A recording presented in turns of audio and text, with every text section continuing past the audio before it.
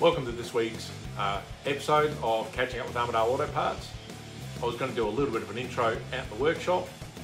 The weather's horrible, which means you wouldn't be able to hear me even talking over the rain off the roof of the workshop. So anyway, really quickly, we're going to cover and do a bit of a feature on a car that we built 7 or 8 years ago called Voodoo Blue. We haven't got any video, we've got lots of pictures. We'll go through some of the build stuff, what we used, why we used it, and the registration process. Enjoy. So during the week, we were working on Lizzie's FB Holden. Some of the jobs we did, we lowered the front, lowered springs and fitted lowering blocks on the rear to obviously lower the car all round. A couple of small mechanical jobs on the front, a couple of bushes and that sort of thing, and arranged the wheel alignment.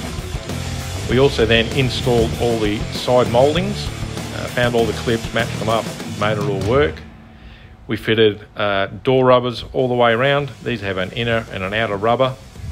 So we got all that organised, made sure it drove okay, and basically now is ready for Lizzie to pick up and cruises all she wants.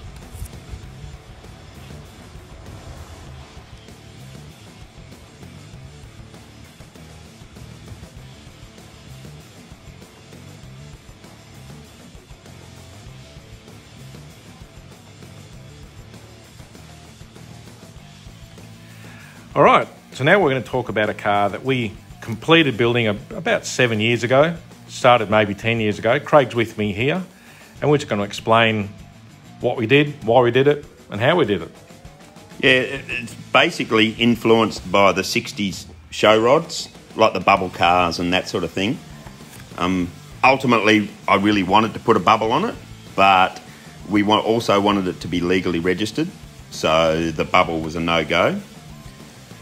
So we ended up with what our version of what a 60s show car would be. So what we started with, it's a bit hard to tell from these photos, but as you'll see in a photo coming up, essentially we had an original Dodge Cowl, 1927. 59 Chrysler Royal rear quarter panels. Yep, we started with the original Dodge chassis, but then we ended up fabricating one to the same specs with just a bigger kick up in the rear. And we used a Chevy 235 6-cylinder that we had kicking around. You can see here how we've got the Chrysler Royal quarters mated up to the original cowl. We could have got it to flow a little bit better if we could fabricate a cowl, but the problem is, again, was licensing. We needed to have an original car cowl to register it. And a couple of other things we also did from that original photo to these photos you can see now where it's getting a bit more complete. We ended up extending the body a bit longer so that you could actually sit in it and it was more comfortable. A couple of the other things we did is obviously, like we'll sort of show some detailed photos here. You can see we used Cadillac taillights.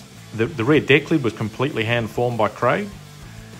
The radiator we hid using, it was a Pontiac grill, and then we extended the sides of it back to hide the radiator a little bit.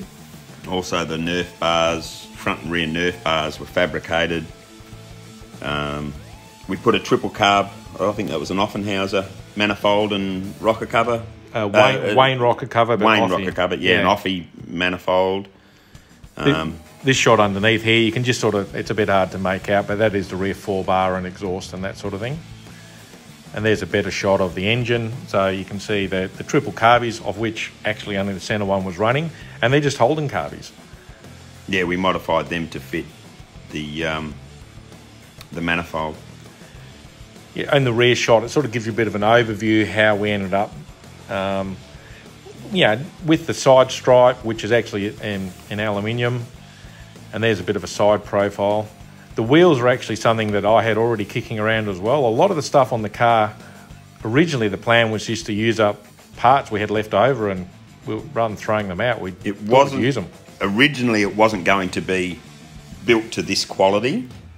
It was sort of going to be just, we'll just use up all the parts we've got. But then when we started and sort of realised how good it looked, we got a bit carried away. Yeah, and there you can see the gauges. We didn't have a dashboard, so we've just suspended the gauges in buckets underneath the dash.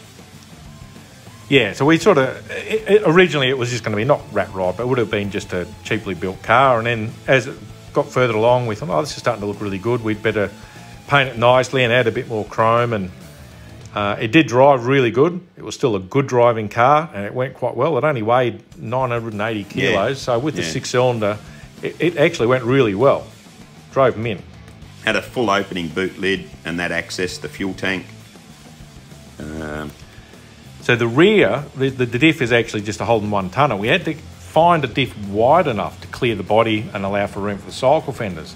Because of the laws in WA, that meant we had to find a wider front axle, and we ended up using an undropped original 32 axle with split bones. It also got used in a bunch of different things. It was featured in quite a few magazines, and these shots here were at a convention centre. That was really weird that night, because I actually drove it inside the convention centre, put it in an elevator, and had it lifted up to the next floor, and then drove it out the elevator. It was quite surreal. Yeah, and you can see here, so it was featured in Cruising magazine, Street Machine, Hot Rod, I think. Yep. It was Forged magazine. It's been featured on a few websites as well, like I think Which Car shared it a couple of times, the Street Machine feature, and those photos by Jordan Least. And these photos here where Dale came over, and they were shot in a quarry, even though it looks like outer space. It was actually just a quarry, and Dale added the stars in. The stars, yeah. Well, he's a star, so there you go. With magic. He used magic. Yeah. So that was it. I guess if anyone's got any more questions about the car, they could ask in the comments. Yep. Or send us a message, or ring us at the shop. I mean, we enjoy building it. It's now resides in Melbourne. Haven't seen it for a little while, but keep an eye open for it. I'm very tempted to build another one. If anyone wants to build another one, I'd like to build another one. Yeah, and here's some of the cars that obviously drop in during the week. The bare steel car there, we'll feature that later on, as we built that one as well. Yep. And we can go into a bit of detail on that.